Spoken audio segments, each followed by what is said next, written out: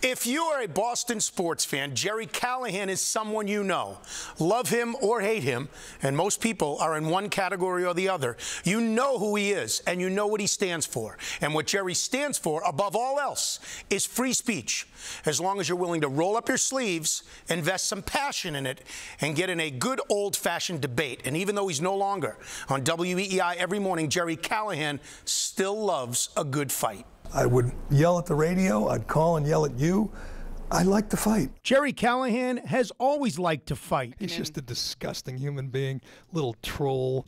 Ugh. Callahan has been covering Boston sports since 1983, first starting at the Lowell Sun. 6 years later, he joined the Boston Herald. And then for a 5-year period from 1994 to 99, he wrote nationally for Sports Illustrated. Also in 97, Gerry joined WEEI All Sports Radio and was hired, along with former Boston TV sportscaster John Dennis, to co-host the Dennis and Callahan Show. And everything was fair game. I look back at things that I said, and we said, Dino and I did, or Howard Stern did, or Imus did, and you couldn't do it today. The D&C show had a 16-year run, and Gerry and John became part of the morning routine of many New Englanders. Then, in 2013, Kirk Minahan joined the show. That trio lasted for 5 years before John Dennis was on his way out, and Kirk and Callahan became the new show, which soon became less about sports and more about current events and hot-button issues. Politics, race, gender. No subjects were off limits to K&C, who were brash and controversial, which eventually led to Minahan leaving the show, and less than a year later, Callahan being let go by WEEI. Gerry explains why. I got run out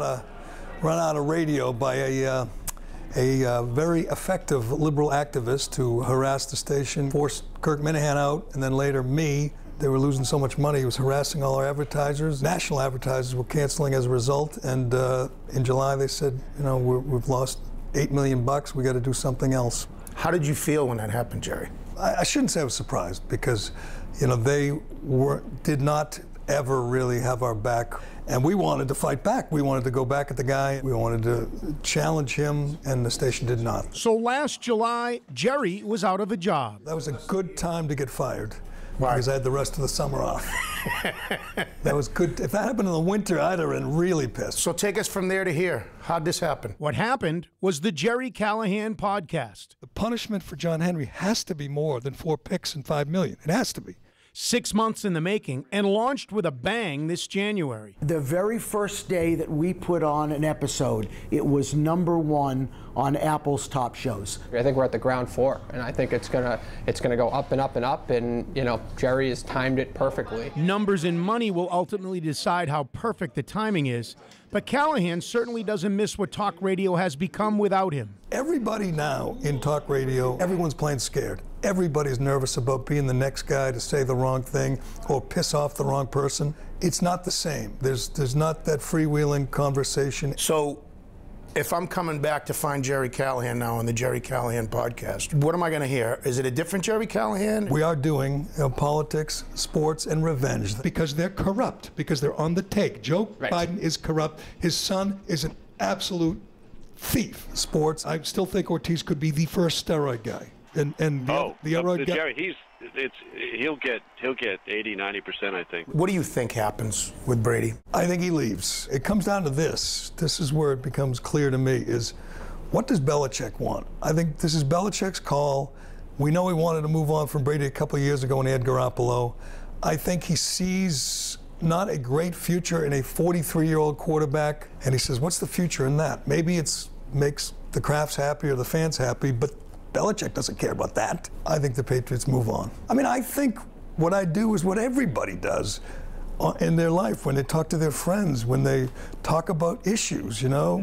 Sometimes we yell about it, sometimes we get pissed off, but you know, and sometimes we laugh about it. Gerry's a very black and white guy, and he likes to give his opinion, and he doesn't like to deal with all the other, you know, candy coating some stuff. He's just very honest and very truthful up front. I think Gerry had the best radio career in the history of Boston because he said things that people in this city, I think, are afraid to say. He has the ability, I think he has the personality, I think he has the intelligence to talk about politics, sports, and revenge, but do it with more than just a Boston audience. Why should I tune into the Gerry Callahan podcast? It's as simple as this. We get to tell the truth. You know, it's not, there's no one telling us what to say. This is the Gerry Callahan podcast. We will talk to you again tomorrow.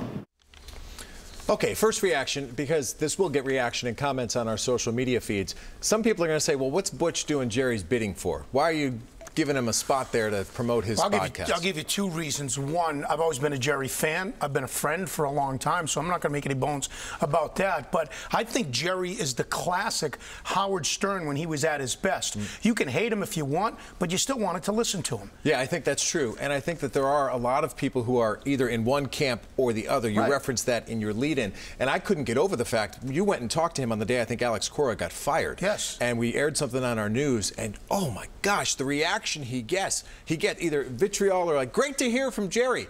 I couldn't even live as that kind of person. You know, I'm one of those, I would like more people to like me, but he doesn't care. Gerry thrives on that. And he's maintained that status. He's not #1 still, but he's been in the top 10 of Apple's podcasts for a month now. Good stuff. Thanks, Butch.